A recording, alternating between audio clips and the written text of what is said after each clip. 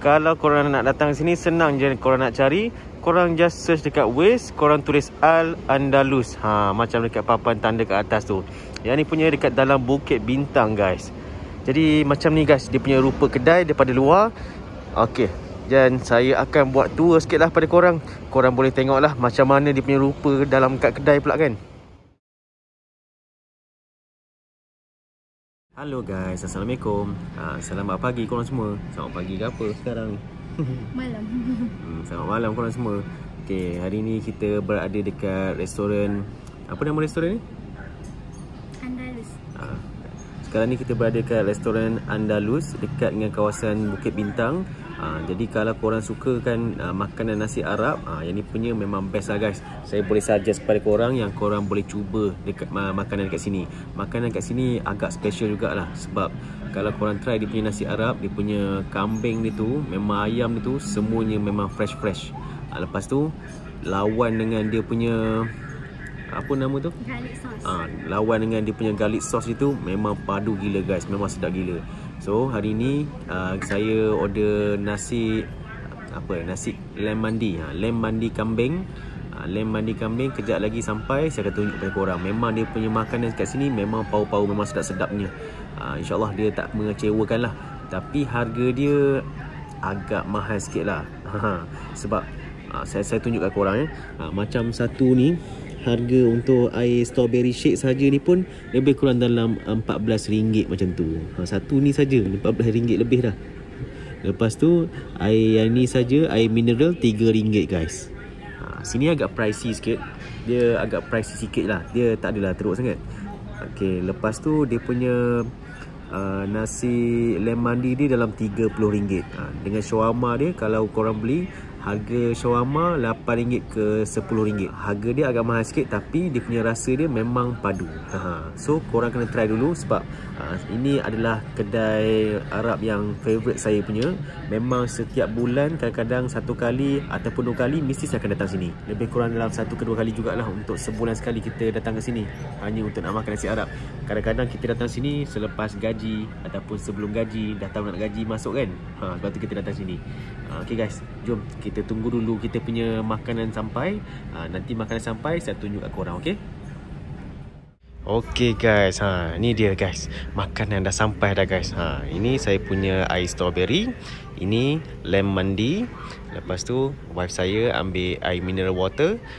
Ini dia. Ini yang paling special tu guys, yang saya beritahu tu. Ini yang special yang korang kena order. Sebab kalau korang tak order yang ni punya, memang tak lengkap kalau korang makan dengan nasi lem mandi ni guys.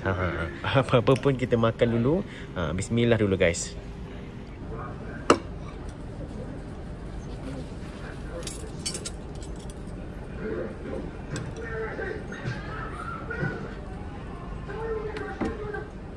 No bones.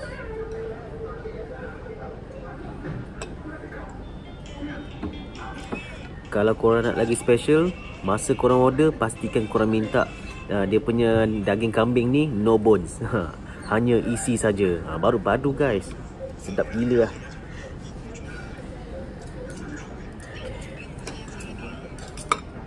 Bismillah. Bismillah. Bismillahirrahmanirrahim.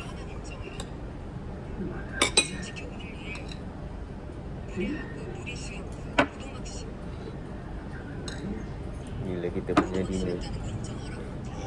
Dinner padu gila. Ini guys, korang kena order ni. Jangan lupa order ni.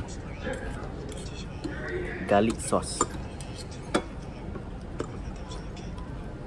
Kalau bukan arwah abang saya yang ajak makan ke sini, saya tak kenal kedai ni guys.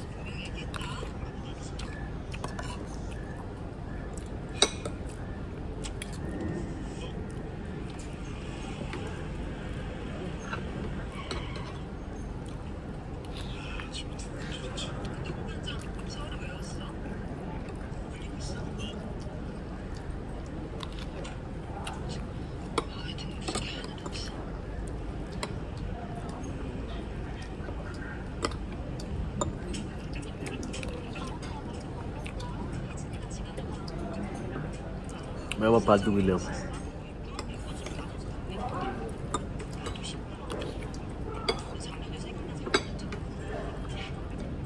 Korang tengok, Sekarang ni kita order satu pinggan je. Satu pinggan boleh kongsi 2 orang, 3 orang.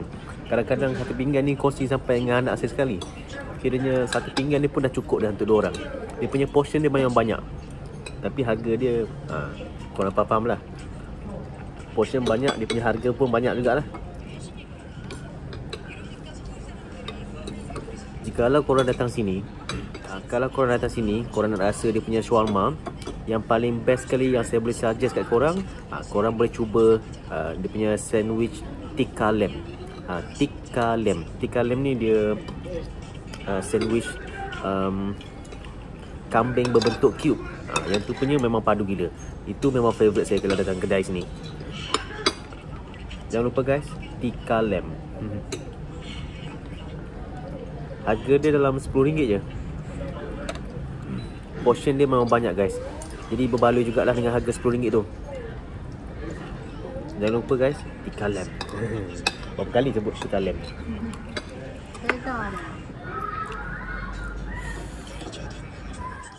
Okay guys, ni dia. Ni kedai Al-Andalus. Kalau korang nak datang sini, senang je korang nak cari. Korang just search dekat Waze, korang tulis Al-Andalus. Macam dekat papan tanda kat atas tu. Yang ni punya dekat dalam Bukit Bintang guys. Jadi macam ni guys, dia punya rupa kedai daripada luar. Okay, dan saya akan buat tour sikit lah pada korang. Korang boleh tengok lah macam mana dia punya rupa dalam kat kedai pula kan. Macam ni guys. Dekat luar ni kita ada buat jarak social distance sikit lah. Yang ni punya tempat makan dekat luar. Kat sini pun ada tempat makan juga. Ada dia punya mini pool.